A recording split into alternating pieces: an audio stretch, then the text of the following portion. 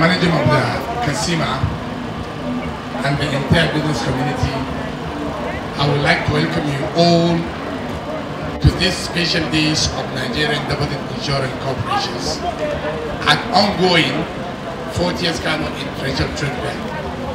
I believe it is a good opportunity and avenue to the NDIC in order to enlighten and participate in the general public on objective and mandate of the corporation.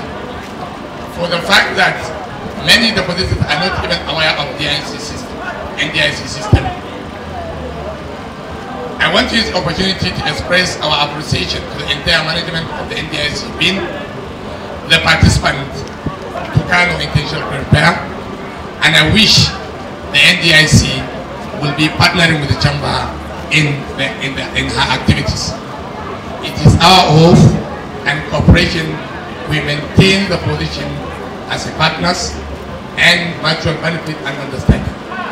Similarly, Kano Chamber of Commerce want to use this opportunity to convey appreciation to the current Managing Director and Chief Executive of NDIC, Madam Omar Ibrahim, NMI, in his effort to ensure a zero tolerance for corruption in the operation of NDIC and hosting a special day in this international trade fair.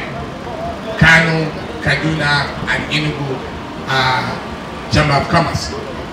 This is commendable efforts, boosting of commerce, industry, agriculture in Nigeria. Since when we were established in 1989, we have discharged this function effectively. We insure the banks, and in the event of bank failure, we give bank customers the insured sum at the initial stage of 500,000 for conventional banks and 200,000 for microfinance. But that of the conventional bank covers even pass-through, that is non-interest banks, what you call Islamic bank, and even pass-through mobile money operators. We give the same kind of this. The second mandate is bank supervision.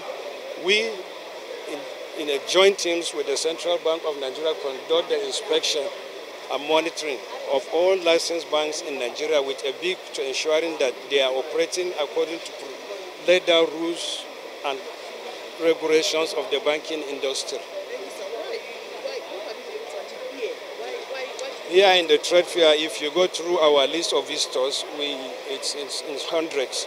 If you go through it, you will find out a lot of bank customers come in with their complaints, ranging from ATM fraud, with non-payment of withdrawal deposits and what have you, and hacking into their accounts, excess bank charges, and excess UOT and interest on loans. Some we've been able to call their bank branches from here. We've resolved some issues here. Others that we are unable to resolve, we will send our examiners to those banks to put the case before them so that we'll be able to resolve it on behalf of the complainants.